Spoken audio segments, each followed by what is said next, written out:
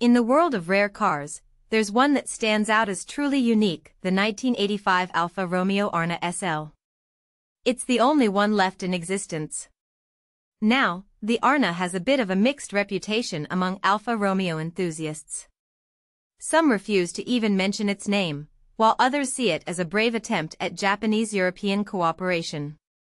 But regardless of opinions, it's a highly underrated car. Back in 1983, Alfa Romeo was in a tough spot financially.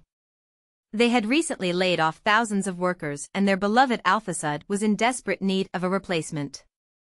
So, they struck a deal with Nissan to create the Arna Alfa Romeo Nissan Autoveicoli.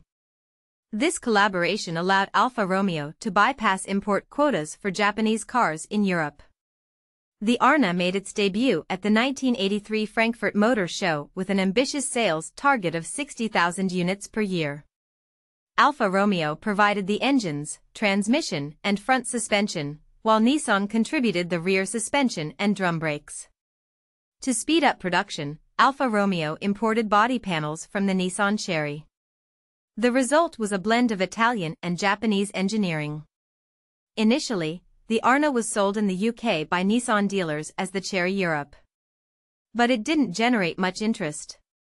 In 1985, Alfa Romeo GB took over distribution and launched a bold campaign with the slogan "Rediscover the Magic of Motoring."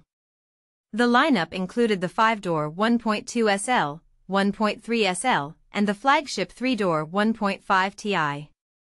Reviews at the time were mixed. Some praised its affordability and Italian engine, while others felt it lacked the sparkle of its predecessor, the Alfasud. In the end, the Arna never gained the popularity its makers had hoped for. Only 53,047 were produced before Fiat acquired Alfa Romeo in 1987, and today, there's believed to be only one left on the road in the UK.